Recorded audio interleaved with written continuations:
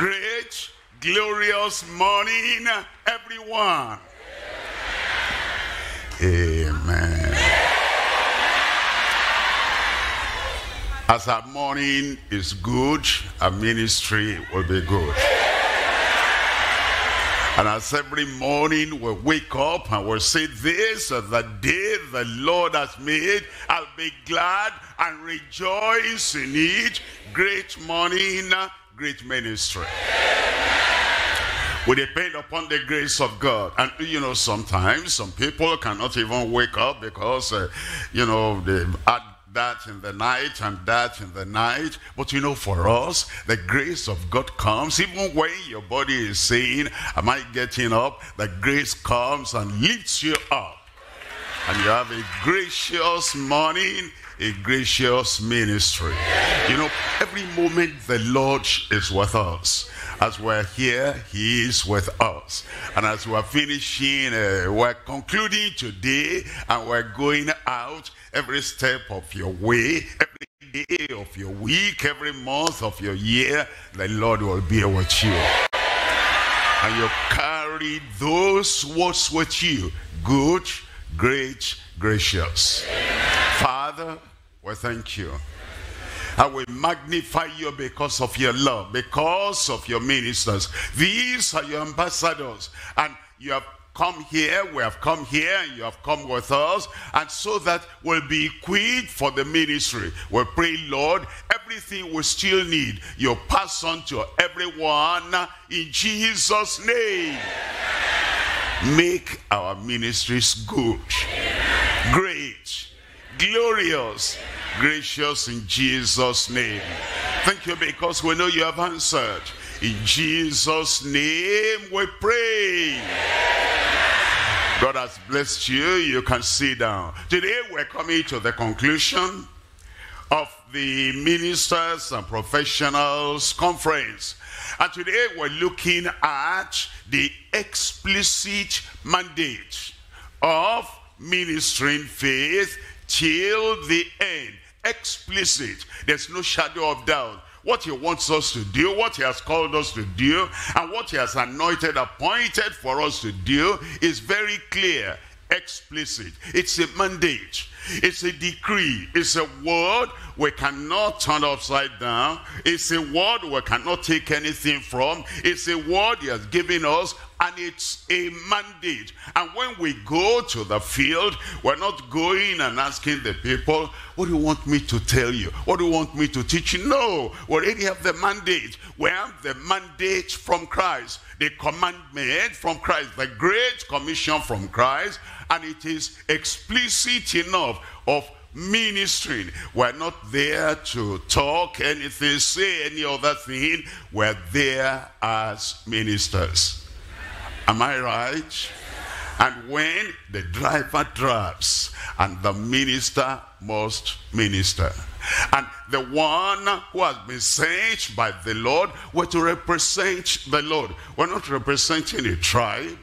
We're not representing a locality. We're not representing a denomination. We're there to represent the Lord. He is the Messiah. He is the Savior. He is the King of Kings and the Lord of Lords. He is the Redeemer. And he sends us forth to represent him. They're like the ambassadors of a country that go to the country and they're representing their country. Whatever the culture of that country, they don't follow that culture. And whatever, when those countries, when they have their holidays, they said it's their holiday, the ambassador represents his own country. The ambassador of Christ represents Christ. It doesn't represent this, denomination, that denomination. I come here. Well, it's good, somebody must have a name. Somebody must have an address is coming from. A locality is coming from.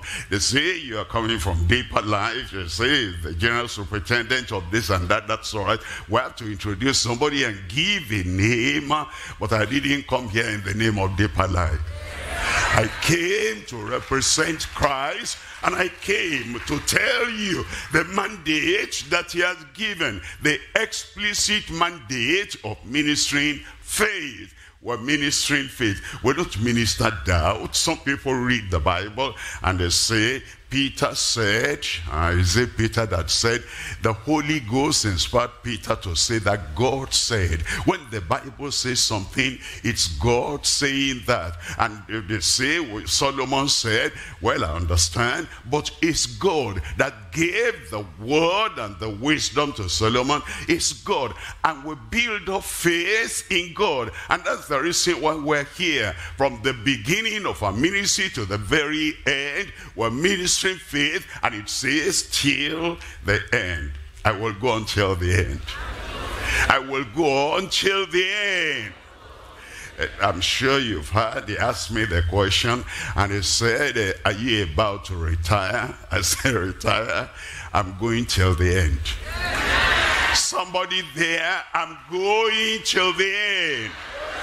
You know, in the different religious circles, they have their own principles, they have their own tradition, and they have their own administration. And they will tell you, now you've reached this age, now you retire. Now, that's your denomination, that's your administration. If you're an evangelist at that time, when they say you retire, the Lord does not take away from you the ministry of the evangelist. You retire denominationally, but you go on firing on until the end. They bring, you know, all those things. That's what they do in the world. You know, they say that at this age, at 65, at 70, you retire. Get out of that seat. Somebody is waiting already. And if you don't live there, they will push you out because the next person must be there. That's why they retire. It comes to their turn. But in the case of the apostle, the prophet, the evangelist, the pastor, the teacher, look at Peter there until the end. Look at Paul there until the end. Look at Timothy there until the end. And I look at you today, and I pray that a fresh anointing will come upon your life. A new power will come upon your life. Don't maybe you're sitting down now. You know, sometimes we'll stand up, sometimes just like I'm standing now and you're sitting down. But your sitting down is preparation for launching out. You will go on till the end in Jesus' name. The topic today, the explicit mandate of ministering faith till the end. I'm looking at Hebrews chapter 10, and we're looking at verse 22. Let us draw near with a true heart, in full assurance of faith, having our hearts sprinkled from an evil conscience, and our body washed with pure water. Look at verse 23. In verse 23 it says, let us hold fast the profession of our faith without wavering, for he is faithful that promised. It says, let us hold fast the profession of our faith. Our faith. Why? Because he who has called you and he who has appointed you is faithful that promise. Join those two words together. Our faith is faithfulness. What is faith? Faith is believing that God is faithful. As he promised, he'll fulfill it. As he giving you an assignment, he will make sure you carry out the assignment. Our faith is in the faithfulness of God. Man's faith in the faithfulness of God. Think about that. Think about that. A sinner is coming. Are you going to be saved? Yes, I'll be saved. Why? I have faith in the faithfulness of the Savior. If a sick person is coming, do you believe you are going to be healed? Yes. Why? I have faith in the faithfulness of the healer. Here is a downtrodden person, and he is a slave to everything, but he calls for redemption. My friend, do you believe you are going to be redeemed? Yes. I have faith in the faithfulness of the Redeemer. He wondered, why are you here? Because this is my way to get to heaven. How do you believe you are going to get to heaven. I have faith in the faithfulness of the one who has made a mansion for me over there. Faith and faithfulness. Anytime you come to the Lord, you understand, he will answer my prayer. He'll give me joy. He'll give me peace. He will turn my life around for the better. Why? Because I have faith in the faithfulness of him who has promised. And that's why we're here today. I just want to remind you that we have this explicit mandate. We have the faith, we give the faith, we believe in the Lord, and we call other people to believe on the Lord, and we're doing that every day. We never operate in unbelief, we never operate in fear, we never operate in faithfulness, we never operate in faltering, and we're shaking. We cannot shake. Why? Because the one who is faithful is so firm, is so solid, and we know that all the powers on earth are not equal to the power of the faithful one who has called you. And he will see you through.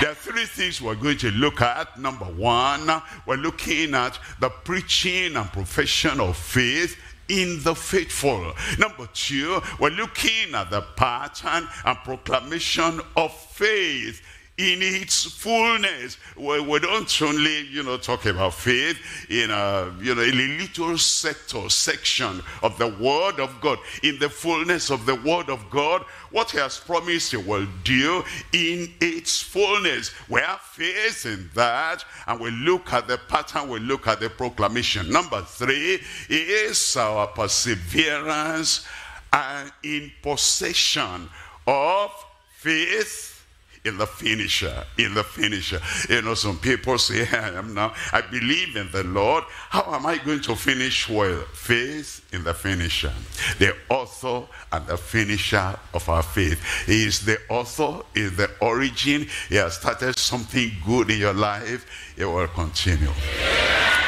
There's no fear. Maybe there'll be an obstacle in the way. Maybe there'll be a hurdle in the way, and something will stop me. You're unstoppable.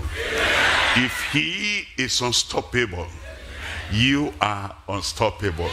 If he is the one that started the faith in you, unfinished product, men have unfinished product. They start this, they cannot finish. They start that, they cannot finish, but not Christ.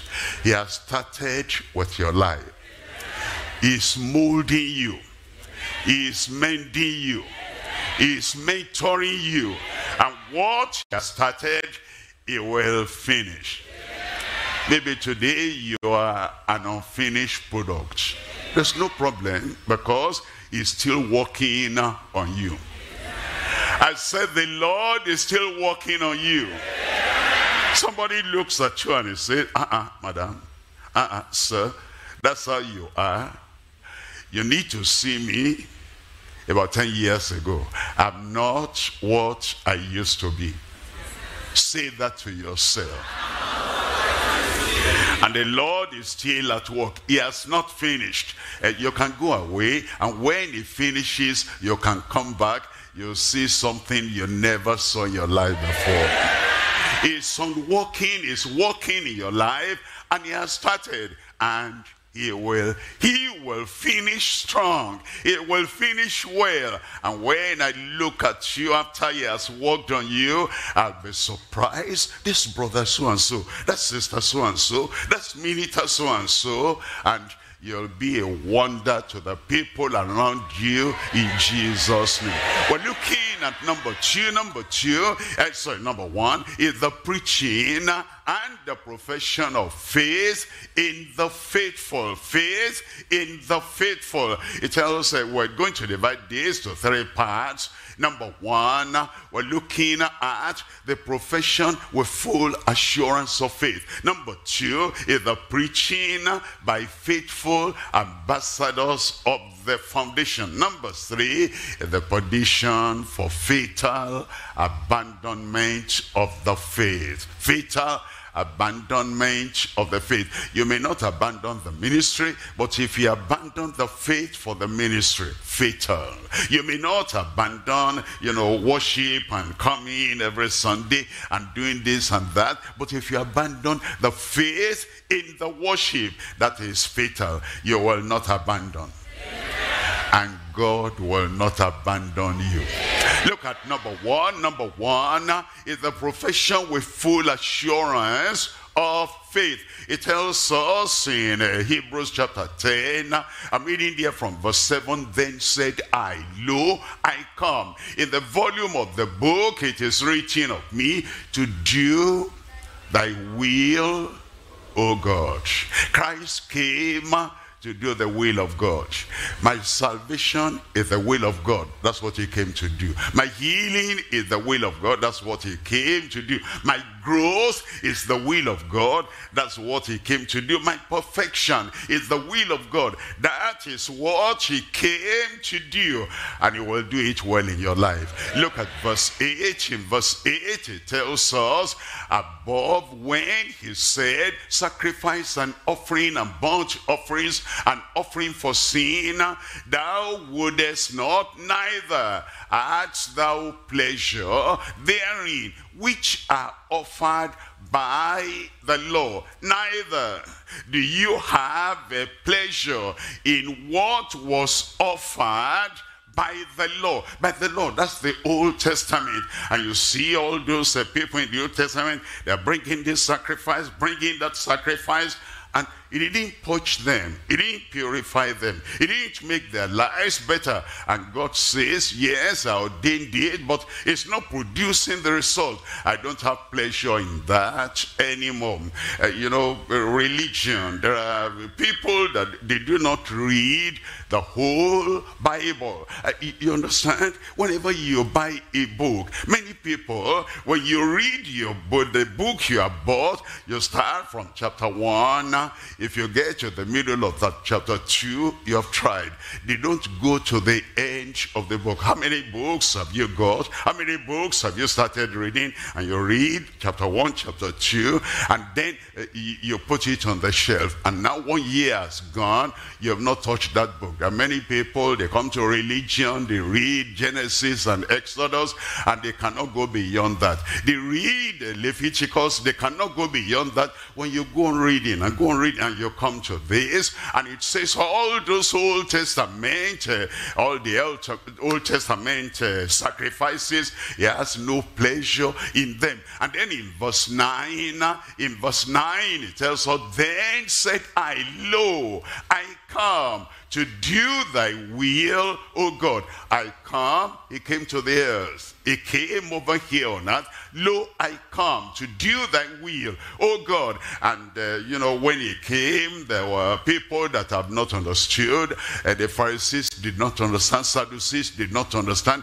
Religious leaders in Israel did not understand. Nicodemus did not understand. Are you a ruler in Israel and you don't understand? And the leper did not understand. That's why the leper said, if it be thy will, you can make me whole, you can cleanse me.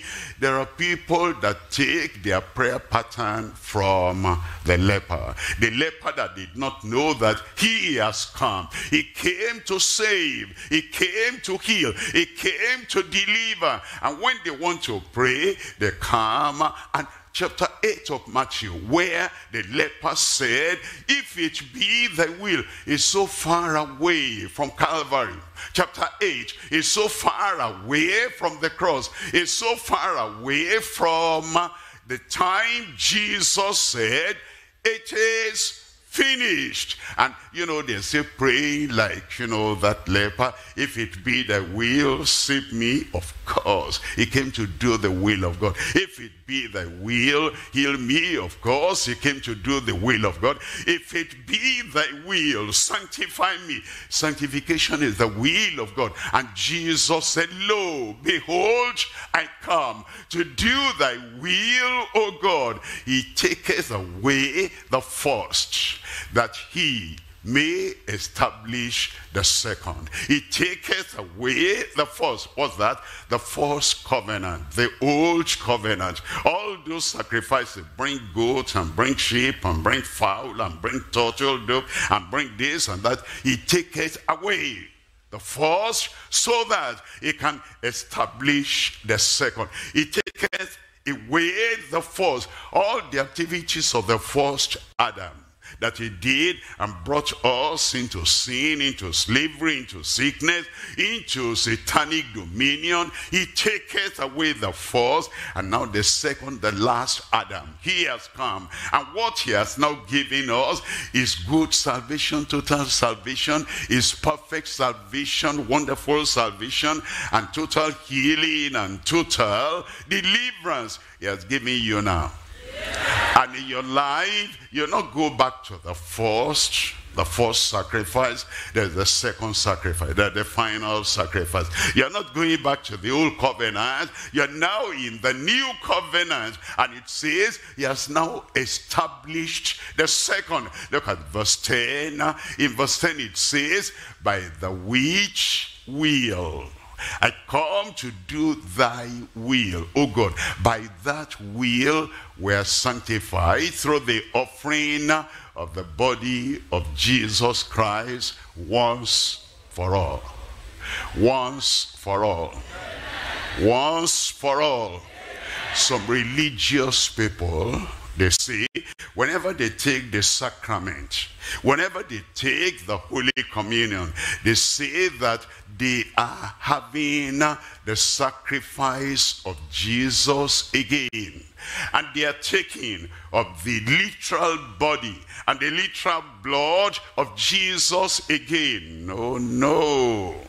Because he gave the sacrifice and the offering once for all. That's why many people are deceived, because they want healing, they want deliverance, and they come to the prophet who has not come into the New Testament, and they say, prophet, I want to wash away all my demon, all my,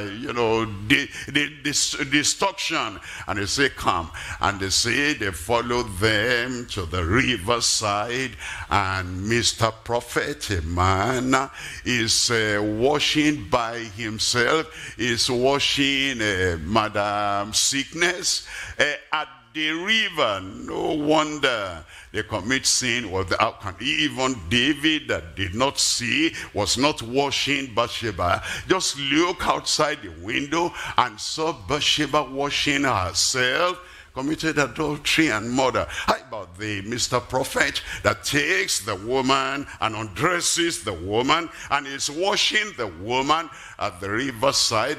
Those are not prophets of God. They're still back in, even in the old covenant, they didn't do that, to wash a woman by the riverside. I'm sure you will not do that. But the sacrifice of Christ once for all, it has now been totally done, and it is by that we are sanctified. Look at verse 14.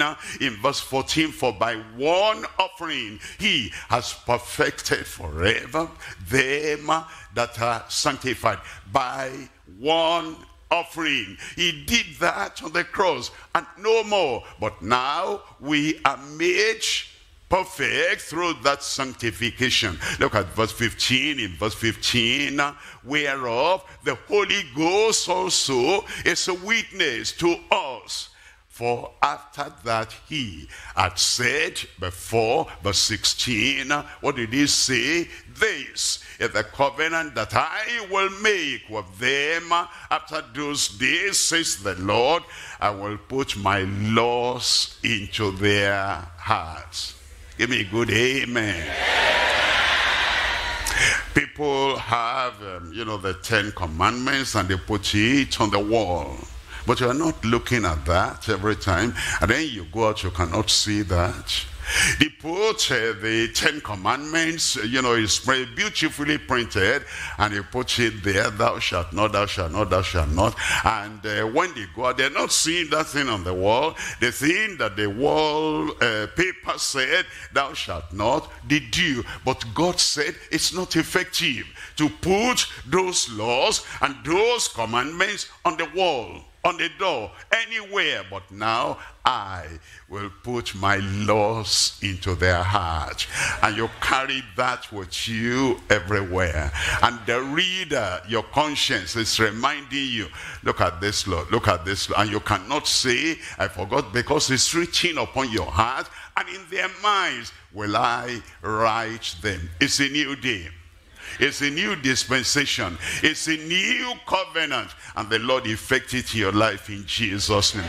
We're coming to number 2 here. Number 2 is the preaching by faithful ambassadors of the foundation. The preaching by faithful ambassadors of the foundation. It says we're preaching the foundation. We're preaching the founder. We're preaching the finisher of our faith. Look at 1 Corinthians chapter 3, looking at verse 10. According to the grace of God, which is given unto me. Hold on. According to the grace of God, which is given unto me. At salvation, it's by grace. The rest of our lives in the ministry is also by grace. By grace. God's riches, abundant and complete, and is extensive, giving unto us. At salvation, grace. At sanctification, grace. In service, grace. There are people in service, they live the grace of God, and they minister in the energy of the flesh. They minister in the attitude of the flesh. They leave the grace of God apart, and with a physical, natural attitude, they minister, and it doesn't work. And they so labor without grace. And the labor is a graceless labor. And the activity is a graceless activity. Now, grace will not be angry at the congregation. Grace will not be angry at the backslider. Grace will not fight on the pulpit. Grace will not knock somebody there where you're preaching. When we're saved, it's all by grace. And when we're sanctified, it's all by grace. And as we come to serve the Lord in any capacity, there's no pride in grace, and there is no anger in grace. There's no self-will in grace. There's no browbeating, beating other people to submission. By grace, grace does not do that. Here Paul the apostle said, according to the grace of God, which is given unto me as a wise master builder. Grace makes us wise. Self makes us unwise, foolish. Personal ability and the personal aggressiveness, it makes us foolish. But it's the grace that makes us, like it made Paul, a wise master builder. He said, I have laid the foundation, another buildeth thereon. But let every man take heed how he buildeth thereupon. How is he going to take heed? By grace. Our forerunners, the ones who went before us, they did it all by grace. And Christ came to reveal grace unto us and the fullness of grace. As we're built thereupon, we're building by the grace of God. Look at verse 11. In verse 11, for the foundation can no man lay than that is laid, which is Jesus Christ. When you are building the foundation is Jesus Christ. And you're preaching in the faithfulness of the foundation. You're not replacing Christ with yourself. Listen to me. This is who I am. This my church is gone astray. The church of Jesus Christ. And he says, upon this rock I'll build my church. And when you are in grace, you understand this is his church. And we handle that delicately. And we handle that wisely. And we handle that as representatives of Christ. And we're still building that same foundation, Christ. And we don't allow our gifts, our talents, our popularity to carry us away. And now we're talking about myself. For other foundation can no man lay than that which is laid already, which is Jesus Christ. Look at verse 12. In verse 12, now, if any man build upon this foundation. How is he going to build upon the foundation? He's doing it by grace.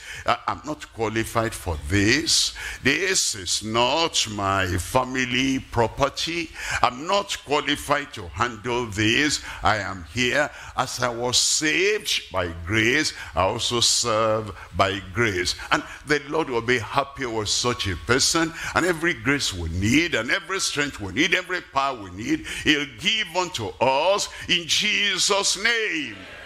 But you know, in the church, when the people fear the man, the minister, more than they fear God, they love Christ, and more than they yielded to the inspiration of the Holy Ghost, there's no more grace there. That man is the authority, is the power. And once he stands, just look at him standing alone, you begin to tremble. And once he looks at you and he says whatever he says and whatever he's used to saying, the people fear him. They don't say, don't do that, because the grace of Christ forbids us to do that. They say, don't do that.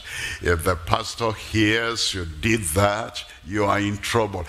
You will never get in trouble with Christ. We'll never get in trouble with the grace of God. When joy is smile, when joy is love. But the man or the woman that wants to keep us in slavery, whatever they do, and their posture is like we tremble and we fear them. There's no church there. There's no ministry there. It's the grace of God that helps us, and we build precious things like gold and silver and precious stones. Those who build wood, hay, and stubble that will be burnt off, it's because they do it without grace. We will have the grace of God.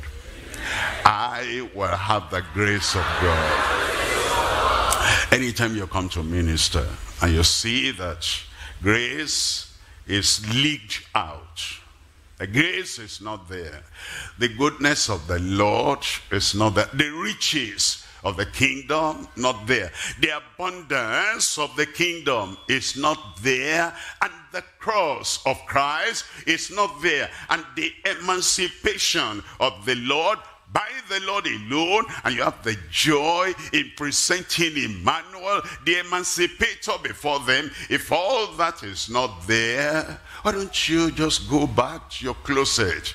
Why don't you go back to your chamber and say, Lord, I need grace. I cannot minister to these people in anger. I cannot minister with boisterousness. I cannot minister with that hard kind of, word I'm speaking to them. I need grace. He'll give you more grace. And that grace will be sufficient for you in Jesus' name. We're looking at 2 Timothy chapter 2, and I'm reading there from verse 19. Foundation. Nevertheless, the foundation of God standeth sure. We're building on the foundation. The ambassadors of Christ are to build on the foundation. And it says, the Lord knoweth them that are his, and let everyone that nameth the name of Christ depart from iniquity. You know, when it's by grace, it's easy to depart from iniquity. The grace of God lifts you up and helps you, and it says, get up, this is not your place, you are better than this, you are higher than this, and the grace comes, you'll depart from iniquity.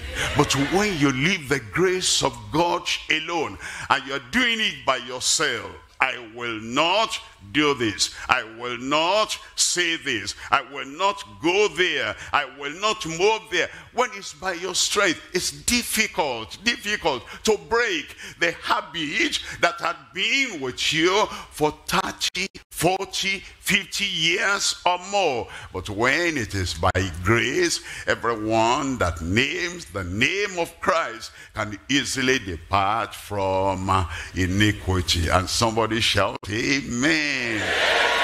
We're looking at number 3 here. Number 3 is the perdition for fatal abandonment of the faith. The perdition for fatal abandonment of faith. You see, there are people that think that I'm saved, I'm forever saved. There's condition there. If you abide, you're saved, forever saved. If you remain, you're saved, forever saved. But you know, we have our free will, and that free will operates every time. Do you understand? I breathe in, breathe out. That's my free will. If I don't want to breathe, I know how to do that. Everybody knows how to do that. But we breathe in, we breathe out because we have free will. You take your bus in the morning, nobody comes to force you. It's your free will. You eat when you're hungry. You might decide I want to eat even though I'm hungry, but your free will makes you to decide, okay, I'm going to eat, and you dress yourself well before you go out of the house. It's your free will. If you don't want to dress, if you want to put on whatever, that people will see the anatomy of your body, is your free will. And the same thing, the grace of God has come unto us. The grace of God at salvation was not forced on us. Whosoever will may come. And the strength in salvation was not forced on us. We came, it said, be strong in the Lord. And we decided, I'm going to be strong in the Lord. Our free will is there. And then if anybody wants to sin, the free will is there too. Look at Hebrews chapter 10, verse 26. For if we sin willfully, it's a will.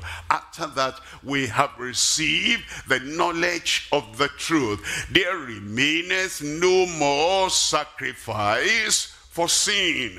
You understand that? If the food is there, and then mommy says, come and eat, and for whatever reason maybe you are angry at her, and you're angry at yourself, and you say, I will not eat your food. And then you take that plate of food and you throw it away. That's your free will. And you did that willfully. Now when you are hungry, you cannot say, mommy, can I have food? I'm out of the kitchen already. And the one I give you, you throw it away. You see, the same thing. He delivers us from sin. He saves us from sin. And if we decide that that sacrifice, we're going to rubbish that sacrifice. If we decide we're not going to take the benefit of that sacrifice anymore, if we sin willfully, after that we have received the knowledge of the truth, there remaineth no more sacrifice for sins. Look at the next verse there, 27. But a certain fearful looking for of judgment. No, you are the one looking for the judgment. He doesn't want to judge you. He doesn't want to condemn you. He wants you happy. He wants you holy. He wants you moving forward. But you said, no, I'm grounded. You're grounded yourself. No, I'm going to continue sin That's your decision. And you're looking for judgment. He has not come to condemn. He has not come to judge. He has come to save. But you say, I'm looking for that judgment. All right, what you are looking for, you will get. Ask, and thou shalt receive. Seek, and ye shall find. Knock, and it shall be opened unto you. But a certain fearful looking for of judgment and fiery indignation, which shall devour the adversaries. Now, it's reserved for the adversaries. That Lord, in his own mind, he makes you an ambassador. He makes you a child of God. He makes you his offering. But you say, no, I abandon that. I want to fight. I want to fight. All right. But understand, when you make yourself an adversary of the Lord, that's your choice. That's judgment. There's fiery indignation. Verse 28. In verse 28, he that despises Moses' law died without mercy under 2 or 3 witnesses. Verse 29, of how much sorrow punishment. Suppose ye that he be thought worthy who has trodden underfoot the Son of God. You see that? That's not the will of God. That somebody who has been a believer is coming, and now something got into him, and he accepted that thing. Not Satan, because if it's Satan that does something through you, God will punish that Satan. And if it's not your fault, it's not my fault, it's Satan, God will handle Satan all alone. But because this is man's choice, and he has trodden underfoot the Son of God. How do you tread somebody under your foot? He's standing before you. He's pleading, I died for you. He's pleading, I died so that your sins will be taken away. You say, get out of my sight. I am your Savior. I am Jesus. I'm the Son of God. And you push him down and you walk over him. You have trampled underfoot the Son of God because you love your sin. And you love what you want to do more than the Son of God standing before you. Look at this. And he has counted the blood of the covenant wherewith he was sanctified. He was sanctified. He was saved. He was set apart. He was sanctified. He was made holy by the blood of the covenant. But now he counts that blood. Look at that, look at that. It says wherewith he was sanctified, and an unholy thing. He counts that as an unholy. But you said the blood was holy before. Yes, I said so before. I don't say that again. I don't accept that again. That's the man he's choosing, that he is going to abandon the faith and abandon the grace of God. And I'm surprised the people who hear him say what he says and see him do what he does, they're still giving the respect of the old faithfulness. When he was standing, when he believed in Christ, when he was following Christ, they're still saying, brother, brother.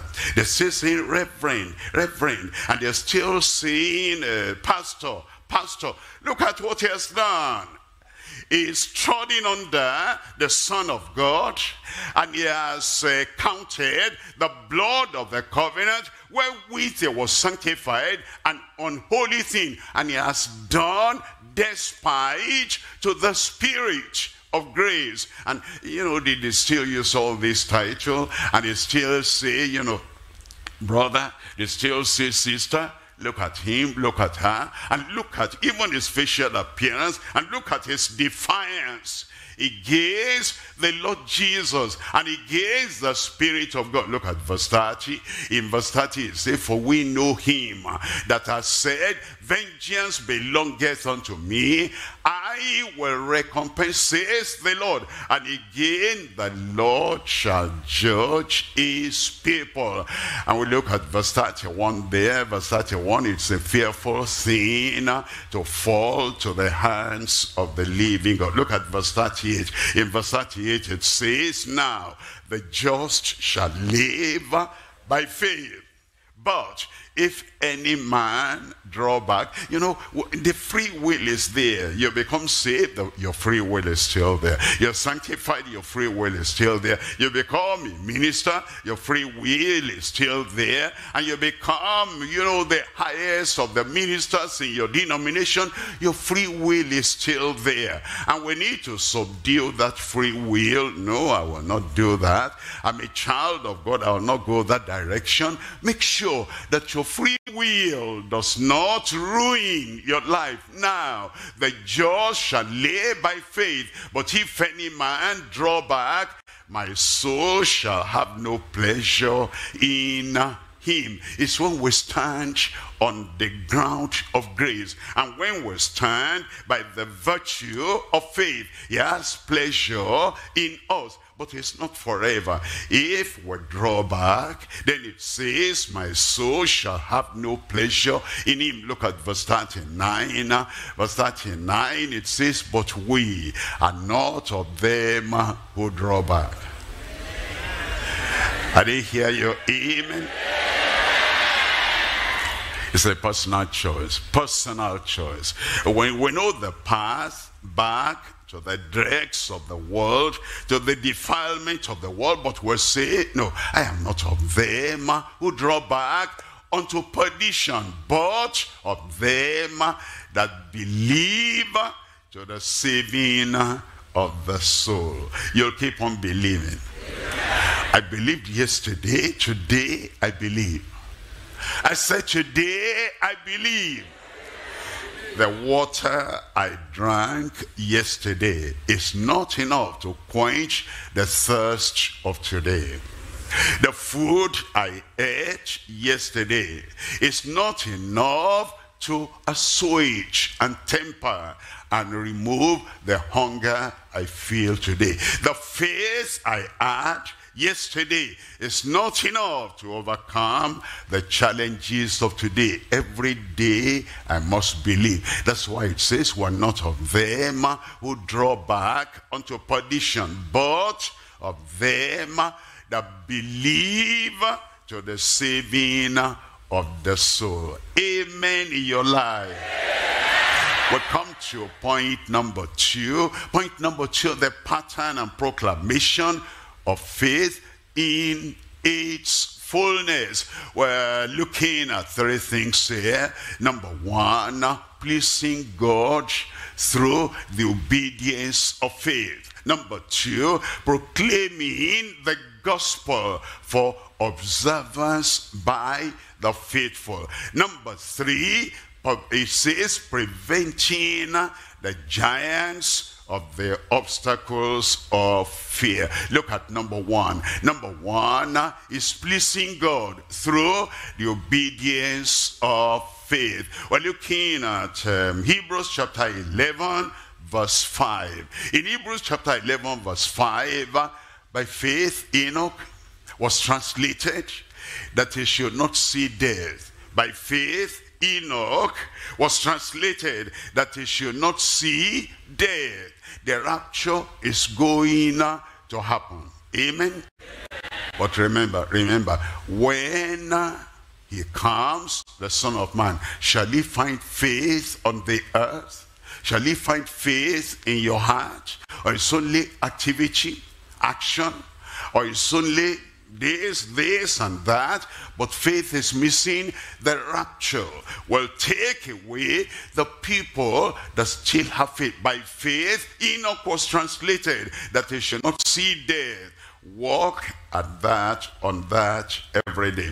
There's so many things that will distract us from having faith. There's so many things that will jolt us. There's so many things that will test us. There's so many things that will try us. And then we forget the faith. We'll say, you want to fight? Come on, I'll fight you. You want to do this? I'm ready for you. And then we abandon our faith. And you understand, to be translated and to have the rapture, we hold on to that faith. Any other thing that will come in our lives, or people who want to fight, or they want to do this and that, so that they make us drop our faith and we now begin to walk in the flesh, in violence, all that will hinder us from the rapture. By faith, Enoch was translated that he should not see death, and he was not found, because he had been translated. He had translated him. For before his translation, he had this testimony, that he pleased God. Is the faith we have in him. I trust him. He cannot disappoint me. I trust him. He's holding my hand. I trust him. I'm in the right place. I trust him. I walk by his power. I trust him. All the promises he had made for me, they're yes and amen, and I'm living by them. It's that faith that gets us ready. Anytime the Lord will come. Look at verse 6. In verse 6 it says, but without faith it's impossible to please him. Money does not please him. Self does not please him. The shouting does not please him. Speaking in tongues, good. But if that's all you do, you speak in tongues, you beat your wife. You speak in tongues, you steal church money. You speak in tongues and you do some lousy, filthy thing. All that does not please him. It is faith. The faith in him. The faith in the faithful. The faith in the finisher of our faith. Without faith, it's impossible to please him. For he that cometh to God must believe. He cometh to God for salvation. He must believe. He cometh to God for healing. He must believe. He cometh to God for new strength every day to run the race. He must believe. He cometh to God for sanctification, holiness. He must believe. He cometh to God for power in the Holy Ghost. He must believe. He cometh to God for renewal every day. The strength of the Lord renewed in his life every day. He that cometh to God must believe that he is, and that he is a rewarder of them that diligently seek him. That diligently seek him. Amen.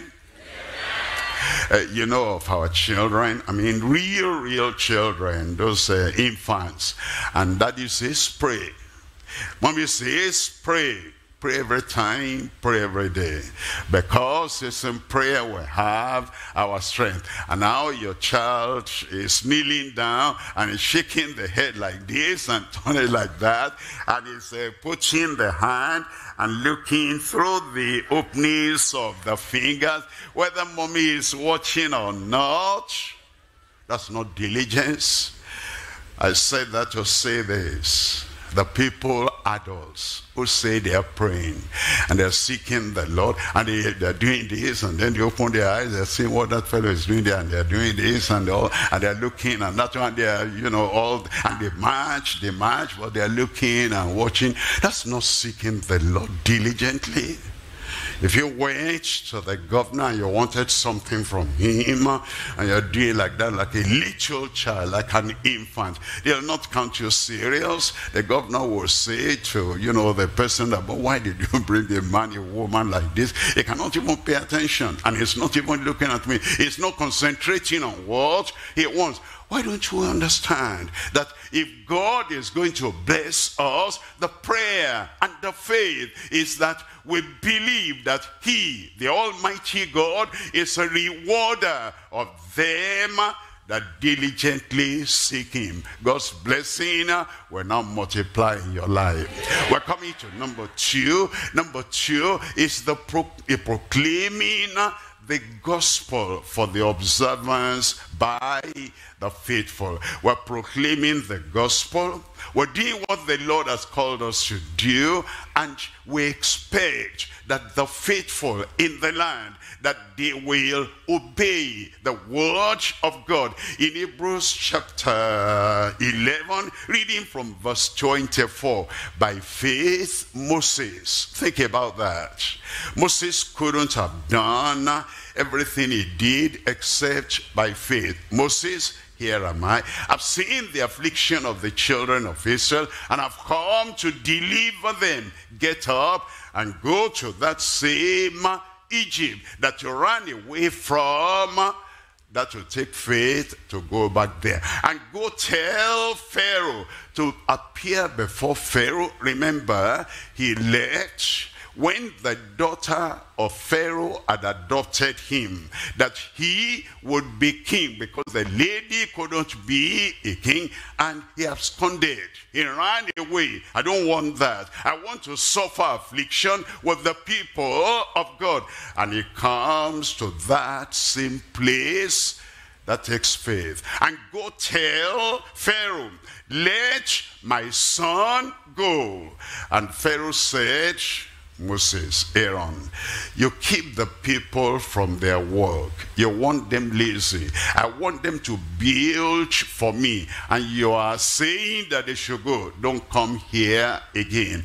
And he came again. Where they drove you out, and they say they don't want gospel here. They don't want preaching here. They don't want righteousness, salvation here. And the Lord said, go back. And you go back. That is faith. And then eventually, with all those miracles performed, they let you go. And now they were by the Red Sea. And look at Pharaoh and his chariots coming. And you're still standing there, and you're telling the children of Israel, fear not. The Egyptians you see today, you'll see them no more. That's faith. And when God said, why are you crying unto me? Stretch your rod. Rod, look at the sea. It will drown everyone. But it says, stretch your rod. And he stretched the rod, and the rod parted. Will you obey God if he told you to do something like that, unscientific? And just stretch the rod? He did, by faith. And then they came over like you will come over. Yeah. No sea will drown you. Yeah. No sea will drown your ministry. It's all by faith. And God said, look back. And the Egyptians were coming. They were in the middle of the Red Sea. Say, stretch your rod again. Rod. That's all you have. What's in your hand, God will use to perform a miracle. He said the rod, and the water closed up on them. They sang. They came to the next chapter after their singing. At the end of that chapter 15, the water was bitter. They couldn't drink. And the children of Israel began to murmur. And Moses said, what am I going to do? Look at that tree. A representation of the cross of Christ when he comes. Throw it into that river, and Mara, bitter, will turn to sweet. The cross of Jesus will turn every bitterness of your life into sweetness in Jesus' name. And it was so, and it was so. And the Lord made a covenant with them. And he came to the next chapter. What are we going to eat? Now you made us leave Egypt. Where is breakfast? Where is lunch? And God said, he'll give manna, all by faith. And they went, and the Amalekites came against them, chapter 17, and again they overcame. Every chapter, every step of the way, it was by faith. Every day in your life, you'll overcome. Yeah. Every challenge that comes to you, you'll overcome. Yeah. By faith. By faith, Moses, when he was come to years, refused to be called the son of Pharaoh's daughter. Verse 25, he says, choosing rather to suffer affliction with the people of God than to enjoy the pleasures of sin for a season. You cannot enjoy the provisions of Calvary and enjoy the pleasures of sin. At the same time, one has to go. If the purity of the cross is rejected, then you have your pleasures of sin. But if you're going to enjoy the provision of the cross and the provision of Calvary, the provision of Christ, you have to abandon the pleasures of sin. Look at verse 26. Verse 26, esteeming the reproach of Christ greater riches than the treasures of in Egypt. You understand what that means? It's like, you've taken your bath, but you've not rubbed the pomade and, whatever, to make you look good, beautiful, and handsome. But insult comes because of your faith. Insult comes because of your preaching. And the insult comes because of your ministry. And you take that insult and you rub it on yourself because you enjoy it. They insult me because of Christ. They reproach me because of Christ. I take that like pomade and I rub it like this, and I rub it on my, and I say, thank you, Jesus. I can suffer reproach with you. That's how Moses saw everything that came, because he esteemed the reproach of Christ greater riches than the treasures in Egypt, for he had respect unto the recompense of the reward. Verse 27, in verse 27, by faith he forsook Egypt, not fearing the wrath of the king, for he endured as seeing him, tell me, who is invisible. When he was in Egypt, he saw Pharaoh and he saw the fury. He didn't really see him or look at him. He saw the invisible God. He saw those magicians that are going to perform and replicate and reproduce the miracle that the Lord performed. He didn't look at the magicians. He looked at his God, as seeing him who is invisible. And here comes Pharaoh. And he pointed his dangerous finger at Moses. And you could see on his face, don't come here again. He didn't see the man. He didn't see the anger. He saw the presence of the invisible. And the Amalekites that came and behind the army of the children of Israel, they were going to destroy everyone. He didn't see the Amalekites. He saw him who is invisible. You know our problem? We see people too much. We don't see God, the invisible one. Somebody is threatening us. We hear him more than we hear the God of heaven, who says, I never leave you, I never forsake you. We saw a bully that will bully us down and shout us down.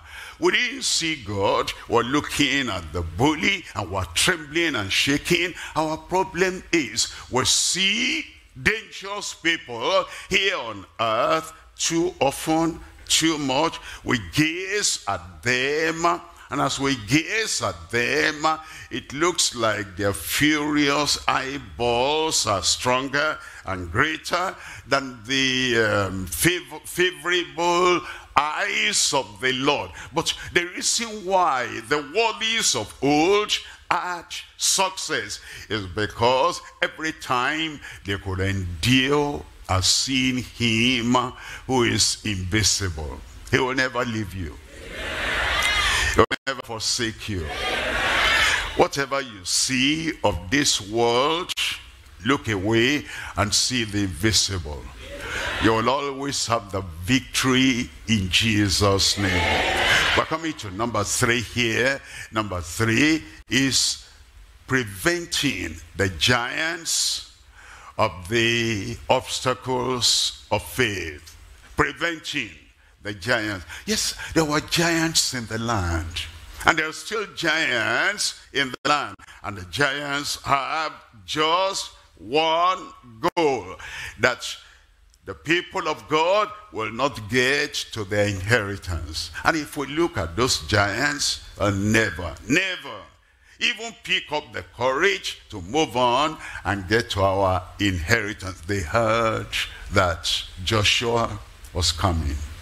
And all those kings made a confederacy. And they said, let him come, or show him we're being kind of forceful, violent, fighting soldiers from our youth. And Joshua still went, all by faith. They passed through the Red Sea by faith.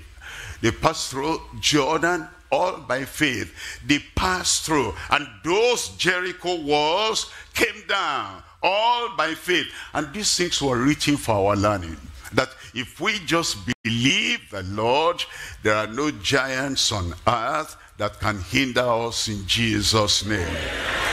Giants may brag, that's who they are. Giants may boast, that's who they are. They would say, give me one man there. If he's able to conquer me, then you conquer us. We will be your servant. If I conquer him, and that was actually his emphasis, because he failed. Anyone they brought, he will conquer that individual. And they say, why are you waiting? Are you not the followers of Saul? Here I am the giant, and I come. Give me one man. Okay, we'll give you one man. We'll even give you somebody who's not a full man yet, just a boy.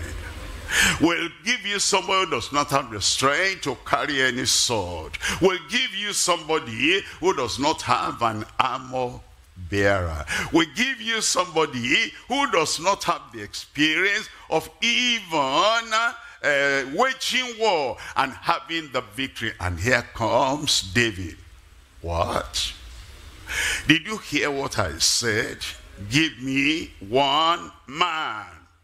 And you give this little boy, you want to waste his life. He became more angry.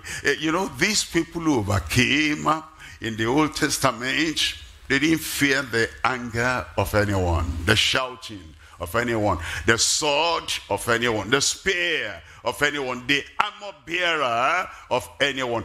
We're too fearful of our neighbors.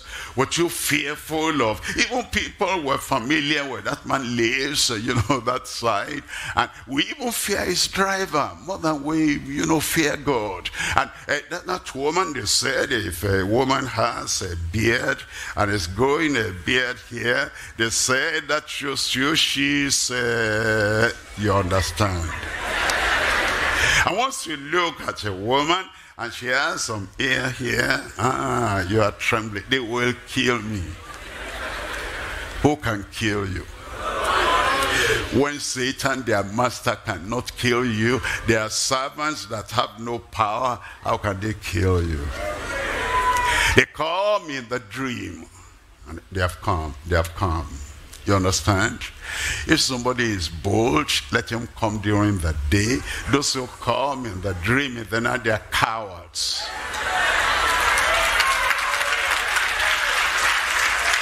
And they say, I will finish you.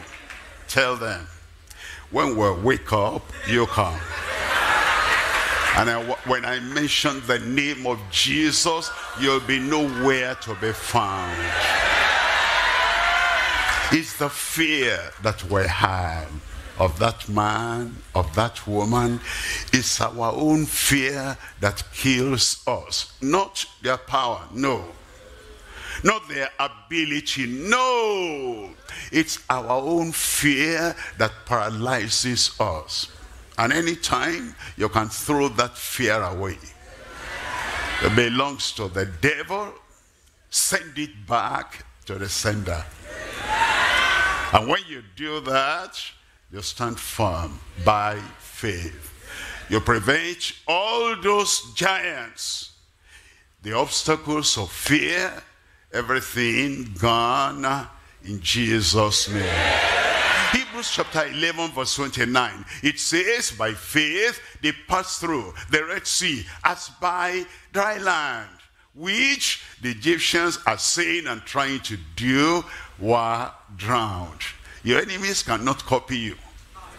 I said your enemies cannot copy you. Look at Pharaoh. You know, great men can be foolish, thoughtless. Great armies can be foolish, thoughtless. They said, look at the sea opening. They had never seen anything like that before. Instead of praising God and saying, we'll serve this God that can open the Red Sea for the children of Israel, they said, what Israel can do, Egypt can do. I hear you. And where Israel can walk, Egypt can walk there. I hear you. They're digging their own graves. And then they said, Pharaoh said, let's go. Be careful how you obey the commandment of somebody who wants to perish. He wants to perish and he says, let's go. Me, I'm not going with Pharaoh. I will stand where I stand. I will watch him get to the midst of that Red Sea. Are you not coming? You go first. You will not follow them. And they tried to do that. They were drowned. I'm still alive. I am not drowned. You know why? I didn't follow Pharaoh into the Red Sea. Don't follow them. I said, don't follow them. Look at verse 30. In verse 30, it tells us by faith the walls of Jericho fell down. All those walls that try to prevent you from your inheritance, all the walls will fall down. After they compassed about 7 days. Look at verse 31. In verse 31, by faith, the harlot Rahab perished not. Give me a good amen. As it was, so it is. Jesus said, the harlots, they go into the kingdom of God before the Pharisees. The harlots were the people that knew they were sinners.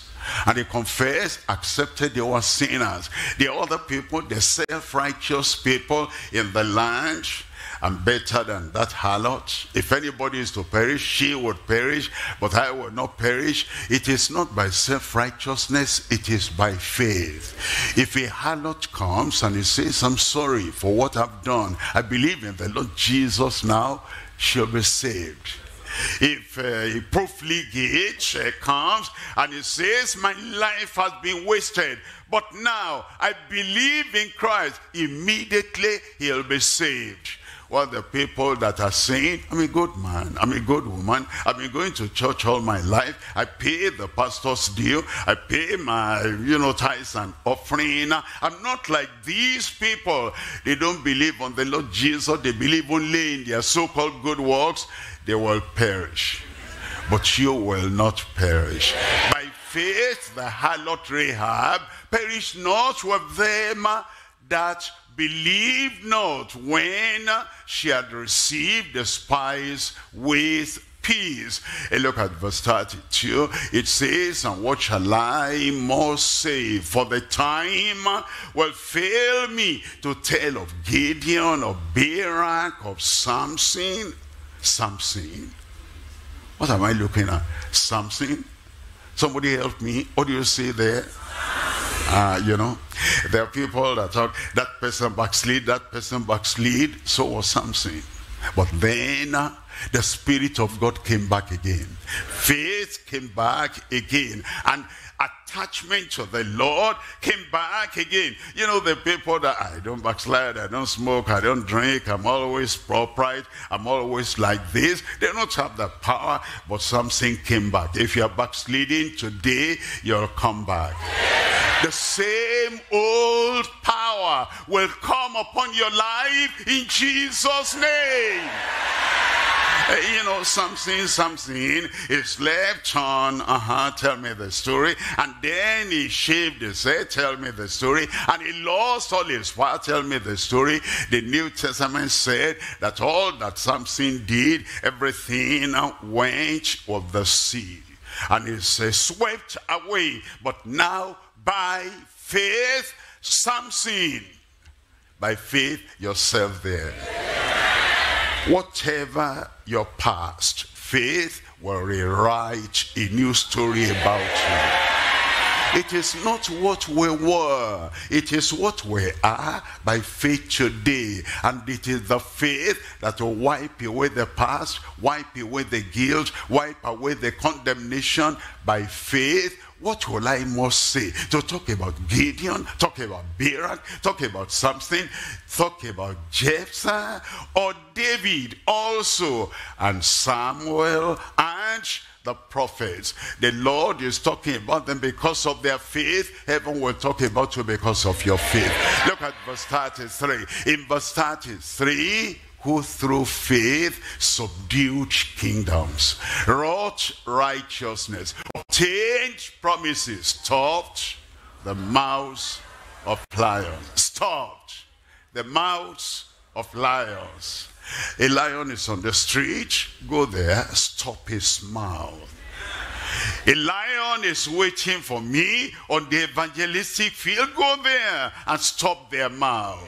A lion is waiting. I want to make progress. I want to run.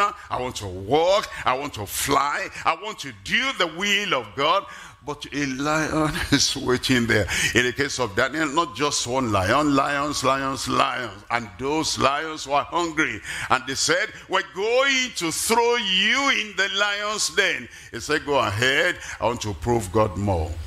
Prove God more. And then they threw him there, and the lions, they welcomed him, and they laid down like that, and he never had any kind of mattress like that to sleep on in his life. And he slept well. And the king came, and the king said, Daniel, servant of the living God, is your God whom you serve able to deliver you? And Daniel replied, he said, live forever, O king. Don't mind that, that's what they always say to them. They don't live forever, but that's the normal thing they tell them, and that's what they wanted to hear. My God has sent his angel, and he has shut the lion's mouth.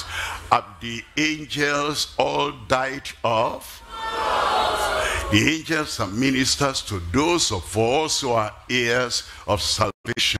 And then the king said, Daniel, come forth. You will come forth. And he came out. And some people say, the secret, those lions were not hungry at that time.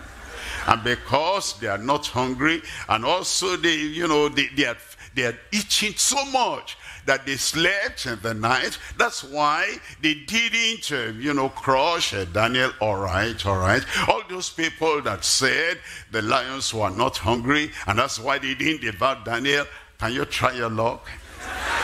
And then they threw them there. Lo and behold, when those people, when they arrived, and the lion said, meat has come, meat has come, meat has come.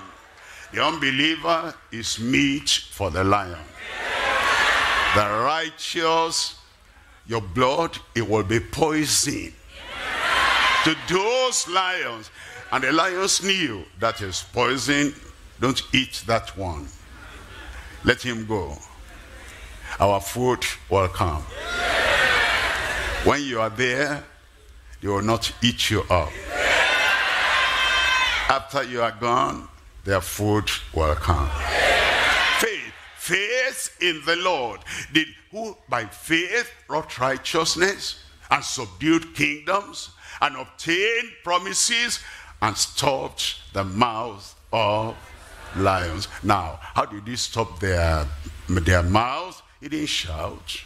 He didn't call heaven down. He didn't call fire down. He just quietly, you can be quiet and have faith. Without saying anything, there's silent faith. There's shouting faith. When you're around the walls of Jericho, you can have shouting faith. When you are in a lion's den, as you breathe in faith, as you breathe out faithfulness, as you breathe in obedience, as you breathe out overcoming power, silently your faith will keep on walking in Jesus' name. You are in the office, you are somewhere, and you feel a sharp pain there. And it's not a place where you can shout, in Jesus' name, blood of Jesus, blood of Jesus. Well, that place, that's not a place for shouting, silent faith. But your breath going in, your breath going out, that pain, I command you, get out of there. And that silent faith will work.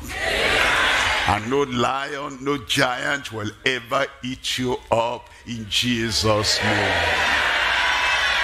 We're looking at point number 3 now. Point number 3 is our perseverance in possession of faith in the finisher. We're looking at 3 things here. Number one is patiently running the race by the faith of the Son. Number 2 is progressively reaching all regions as followers of the Son.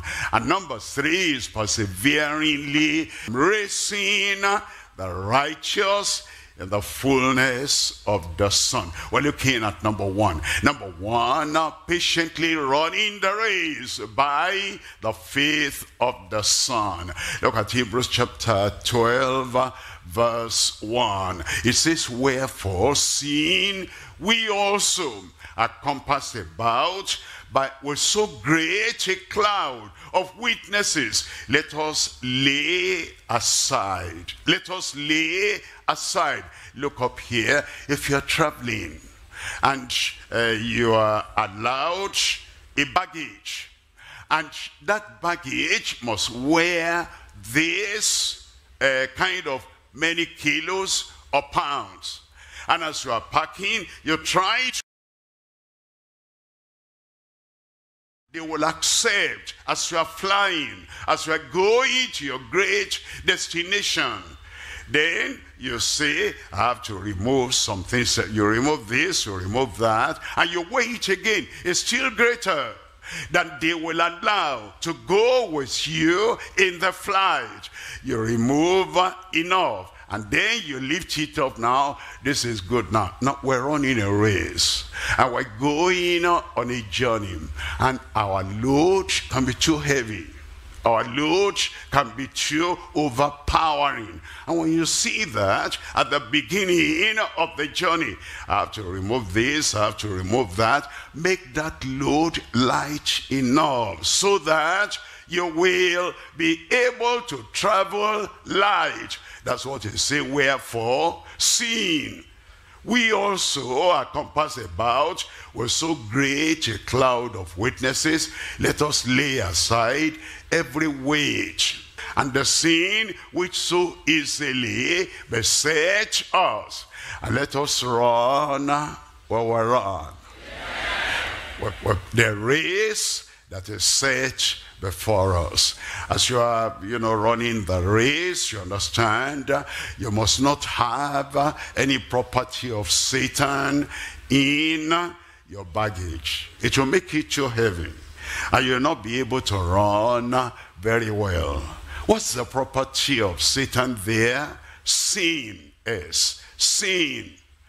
If there is anger, anger comes from the devil, and it becomes too heavy, and you cannot run light. See, all those, terrible things that people do, transgression, if you have them inside, you cannot. It is atrocity. All the atrocities of the world and the things that the worldly people do, if you put it there, it will be too weighty. Nothing is. If you put it there while you are running, it will be so heavy you cannot even carry, you cannot even walk, you cannot even stand with all those things of Satan in the baggage. But you take them away, and now you will run.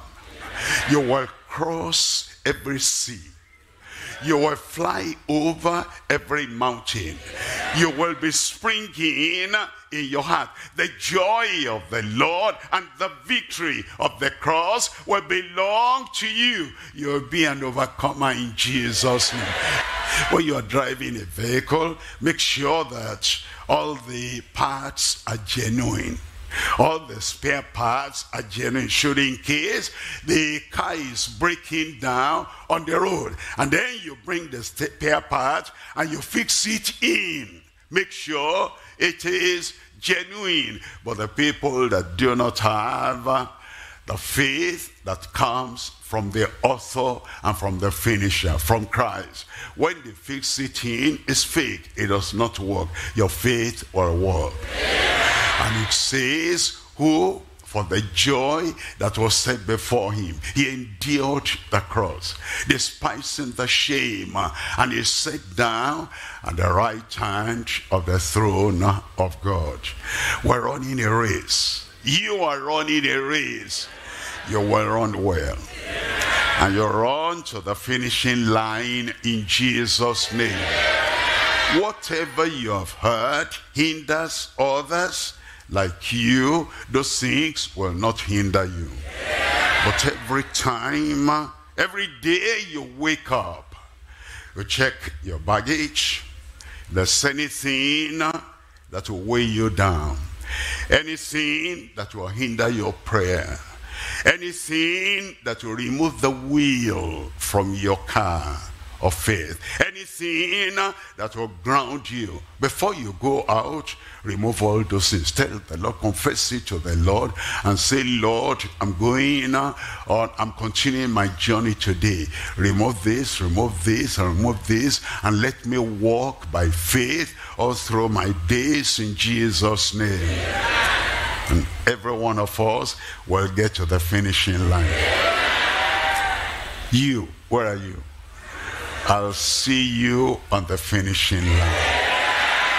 Look at number two. Number two, we're looking at progressively reaching our regions as followers of the Son. Progressively, you'll be making progress.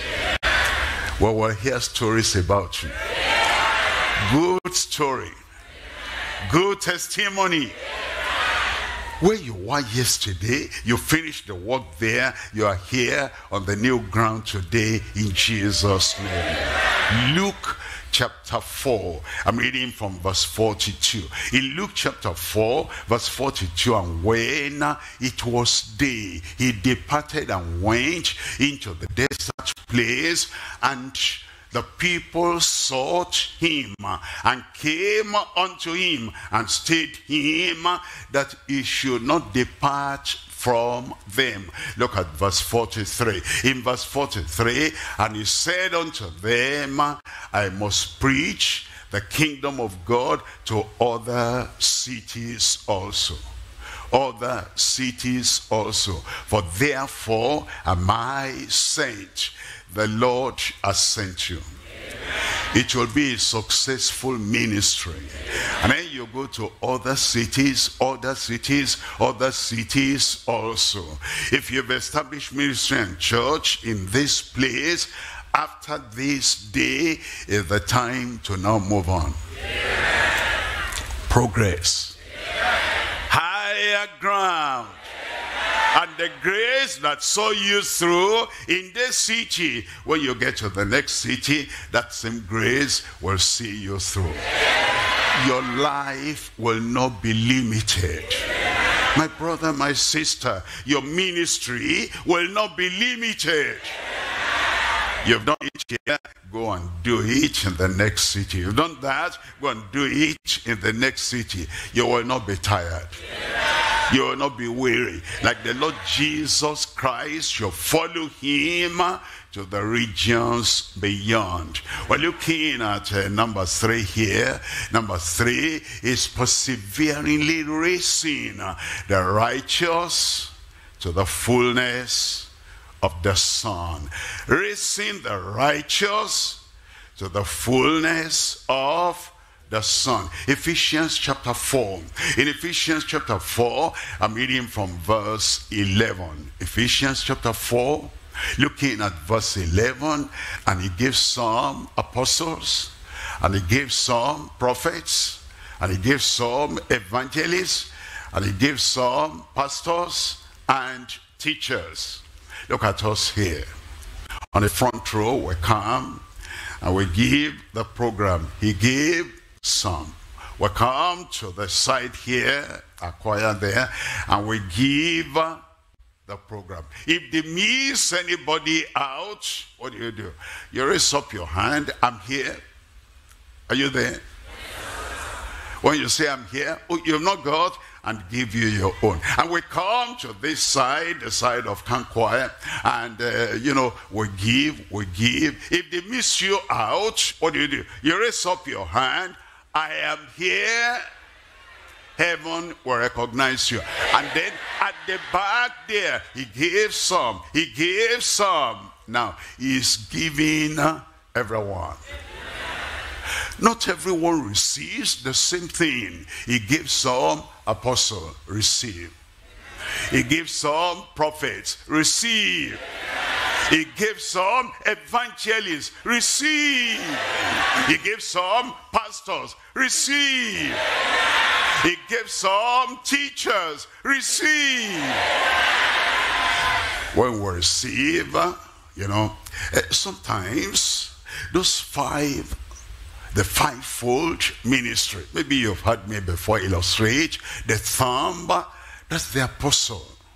The pointing finger, thou art the man, that is the prophet. And the middle finger, the one that goes beyond everyone, that is the evangelist. And this one, where you put your wedding ring, that's the pastor, the preacher, the minister of love. And this one, which you put inside your ear, whenever something is scratching you there, that's the teacher that puts the message inside your ear. He gave some apostles, some prophets, some evangelists, some pastors and teachers. Now, you may not start at the top. When we started my little ministry, his ministry that he called me to, in 1973, he gave me a teacher. And then after ministering in the teacher's office, he gave me pastoral. After that, I only did teaching and pastoring. And when the pastoral ministry came, he didn't cancel the teaching ministry. And then he gave me the evangelist. And now I can go on the field. The teacher is still there. The prophet, the pastor is still there. The evangelist has now come. And then, after the evangelist, I was even thinking, when you have 3 out of 5, that's 60%. And that's good. That's pass mark. And God says, I'm not through with you yet. He's not through with you yet. And then he gave me the prophetic ministry. And I say, there's somebody there, you have this problem, stand up. And then I pray, and the problem is solved. And now he gave me apostolic ministry. God has not finished with you. Say, he has not finished with me. Whatever he has given you, he wants to give something more today. Something greater today. Why? Look at verse 12. In verse 12, for the perfecting of the saints, for the work of the ministry, for the edifying of the body of Christ. Now, when God has given you the gift, when you see imperfection in your church, you'll not criticize. You will not run away. How are you going to perfect their imperfection if you run away? When you see any imperfection, you're not to complain, you're not to blame people, you're not to criticize people, and you're not to beat people down. Say, I know now why God sent me to that conference. I know now why God gave me this gift. It's for the perfecting of the saints. It's for the work of the ministry. Till we all come. Till we all come. Say that with me. It's not just me alone. They say, well, God has brought him until he comes. No, you and I. You and I. I said you and I. We all, until we all come in the unity of the faith, of the knowledge of the Son of God, will come there. Until a perfect man will get there, until the measure of the stature of the fullness of Christ. We'll get there. Every day, every little addition, every day, every little multiplication, every day, every little realization, every day, every little demonstration. We're moving on, we're moving on, we're moving on until I, until you, until we all come in the unity of the faith. Our faith is going to grow. And our faith is going to work. And then we'll come to a perfect man together.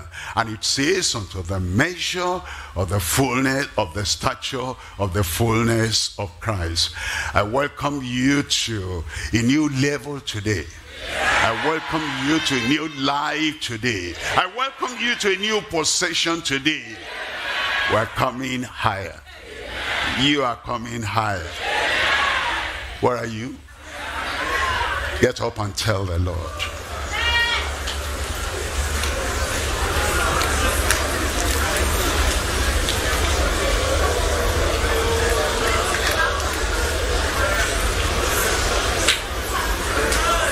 Tell the Lord, you are getting there.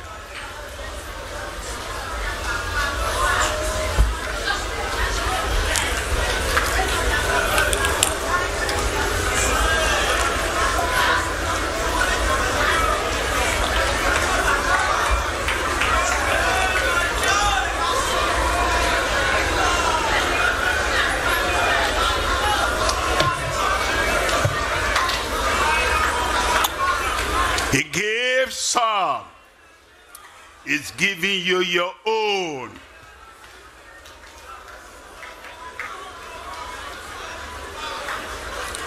You will not go empty-handed.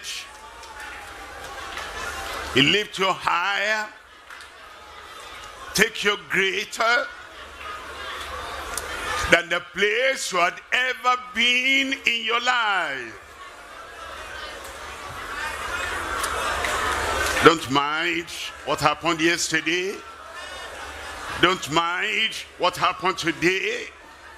Don't mind where you are now. Higher ground. You are getting there. Anything in your baggage that's from the other side. Sin, anger, transgression,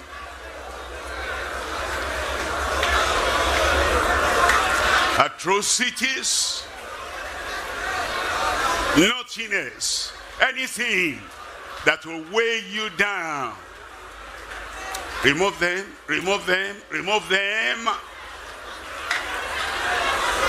and continue in this journey of faith. You are going to run faster now. You are going to go higher now. The calling of God upon your life will be without repentance.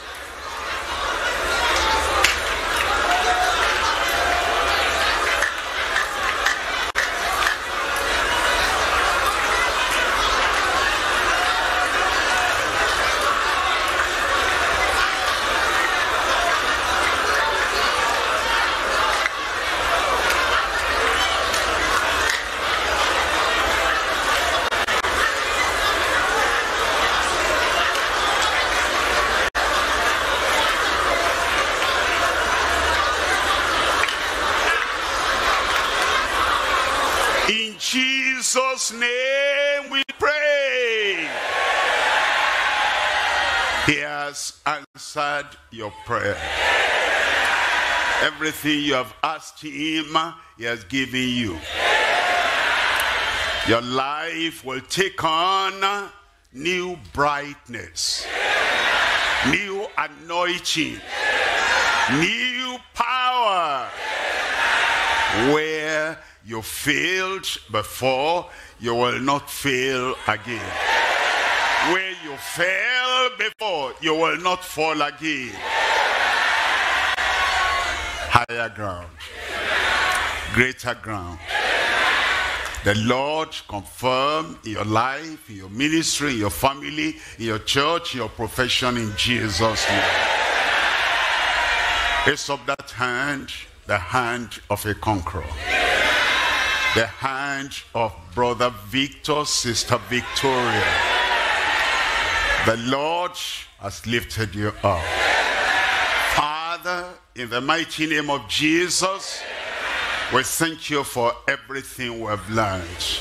We pray you take every fear away from every life in Jesus' name. A new kind of faith, new power of faith, new progress through faith. Grant to everyone in Jesus' name the grace to build, the grace to preach, the grace to pray, the grace to progress, the grace for service. Sufficient grace. Grant to everyone in Jesus' name the grace to remove every pebble, every stone, every hindrance, and every heavy weight. Grace to remove everything without any sluggishness. Give everyone in Jesus' name the grace to run, the grace to preach, the grace to sing, the grace to do more for your glory. Give everyone in Jesus' name. We, as the people of God, we're crossing the Red Sea. Nobody here will be left behind. We, as the people of God, we're conquering all the Amalekites. Nobody here will be left behind. We, the people of God, we're crossing River Jordan. You will not be left behind in Jesus' name. We, as the people of God, were running around our Jericho walls. All the Jericho walls before you will fall down flat. We're possessing the promised land. And the fruit of the land now belongs to you. Lord, give something definite. A call, an anointing, the power, the teacher, the pastor, the evangelist, the prophet, the apostle. Give something that fits the ministry you have called us to in Jesus' name. Your hands are no more empty. Your heart no more empty. The word of your mouth no more empty. Your ministry no more empty. Your bank of account of the bank of heaven in your life no more empty. Lord, give everyone sufficient to make progress in the ministry. Confirm it, Lord, in every life. In Jesus' name we pray.